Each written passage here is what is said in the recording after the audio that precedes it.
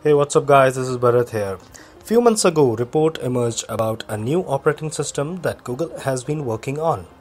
That is called Fuchsia OS. And now the images and the video of that OS have been also rendering on the internet. Fuchsia OS runs on a custom Google built kernel called Magenta rather than being based on a Linux like Android or Chrome OS R. The build of Fuchsia OS that lead user interface called Armadillo, which features a card-based design that appears to allow dragging of different cards around the screen from a multi-window type of experience, as you can see in the video and the images rendering on my page.